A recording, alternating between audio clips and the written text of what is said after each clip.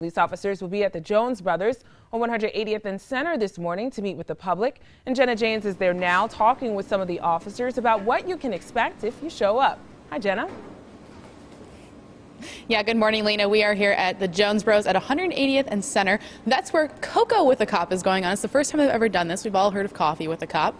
Doing something a little different this time. It's geared more towards the kids. You can come out here and ask police any questions that you might have. I'm joined now by the owner of Jones Bros, Bill Jones.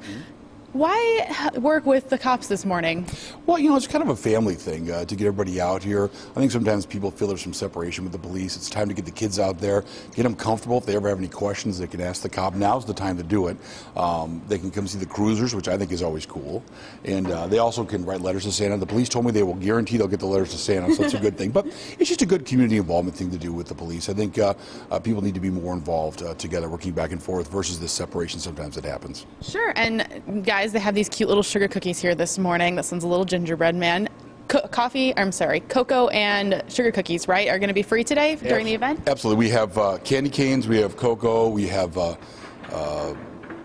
drawing things they can do, you know, crayons, all kinds of fun things they can do and sit down with the cops. We have a nice display over here. They can hang out and have fun. I mean, we're very kid-friendly anyway, but this is just kind of a new thing for us. So I think it's going to be great. So overall, perfect family event for a kind of gloomy Saturday morning. Yeah, a great way to stay inside on a non-snowy but wet day. Perfect. Well, thank you so much, Bill. We really appreciate it, guys. We're going to stay out here. Coming up in the next half hour, we're going to take a look at some of the other things going on here this morning.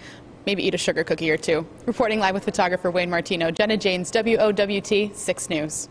They've saved some for us, Jenna. Okay, thank you. Here's the information. OPD is partnering with Jones Brothers Cupcakes for Cocoa with a Cop from 10 a.m. until noon today. That's out at 180th and West Center Road.